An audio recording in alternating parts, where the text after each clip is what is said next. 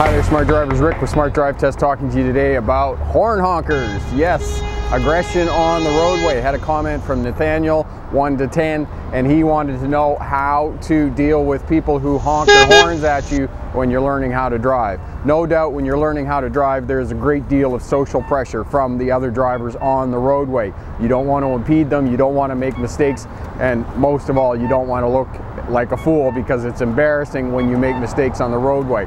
Unfortunately, when we learn how to drive, you kind of get thrown into the deep end because there isn't any safe place that you can go. Now, if you're with the driving instructor or with a mentor or somebody like that, you should be working in a parking lot first and foremost before you even get out onto a roadway.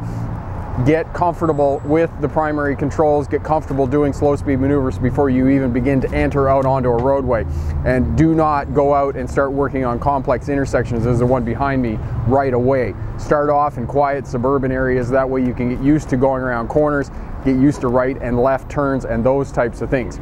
So, horn honkers. How do we deal with horn honkers? First of all, when somebody honks their horn at you, know that it is going to happen when you're learning how to drive. Not a matter of if it's going to happen. It is a matter of when it is going to happen. So know that it's going to happen. If you know that it's going to happen and other people are going to get upset with you when you're learning how to drive, they're going to honk. Even if you're in a driving school car, they still honk at you. So know that it's going to happen, and it's just a matter of when it's going to happen. When it does happen, take a breath. Like my driving instructor said, who taught me how to be a driving instructor, when people honk at you, they got 3 choices. They can wait for you, they can crash into you, which is probably not something they're going to do, or they can just simply go home and cool off, because it's just a sign of aggression.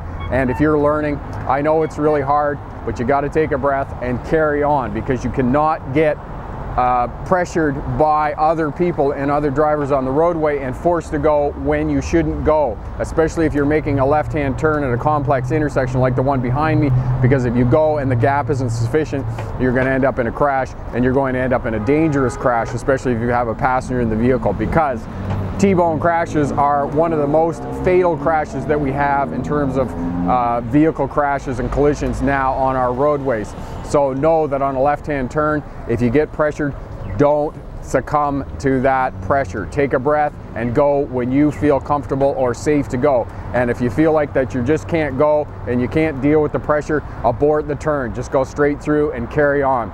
If you don't want to make a left-hand turn at a complex intersection and you feel your skills aren't there, then just go make 3 right-hand turns, and then you can come back to the intersection and go straight through. That's another option that you have.